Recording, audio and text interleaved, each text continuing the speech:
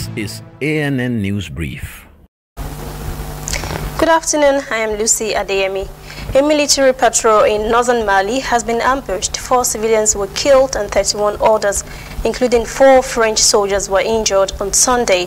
The attack is said to have involved a car bomb explosion followed by gunfire 2 days after Islamist militants killed at least 6 persons during a raid on a military headquarters in central Mali.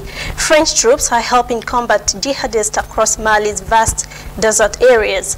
This security breakdown in Mali takes place a month before presidential election, making it difficult for international groups to find a way forward in restoring peace there.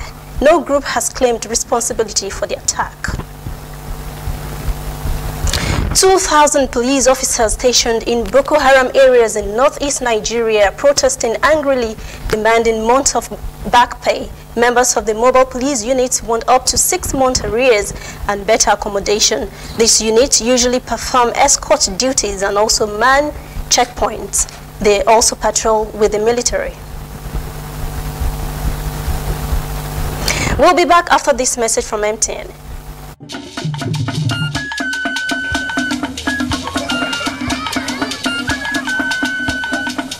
Are you sure you want to do this?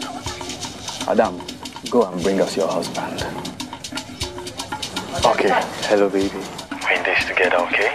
Can you hear me? Keep coming forward. Wait, stop. You okay, lean to your right. Keep walking down. Keep walking to the left. Yes. You're almost here. Keep going. You are here. Wow, you did it.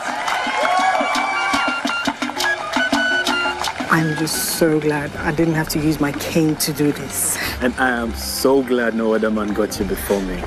Let me be your eyes. We will never stop working to give you a network you can rely on so you can enjoy life's special moments. MTN, everywhere you go. Supporters of President Joseph Kabila of the Democratic Republic of Congo have begun his re-election campaign. They launched their electoral platform on Sunday. The campaigners did not say whether Kabila will run in a key election later this year, but some have accused him of seeking an illegal 3rd term in office. Kabila has been in office for 17 years. He will seek another mandate in the twice postponed vote in December. The Common Front for Congo, FCC, has named Kabila as its candidate, but Kabila has not revealed his intentions. The U.S., France, and Britain have appealed to him not to seek re-election. That's ANN News Brief. Join us again at 5 for our full newscast. The conversation continues on our social media platforms, ANN Africa TV. I am Lucy Adeyemi. Thanks for watching.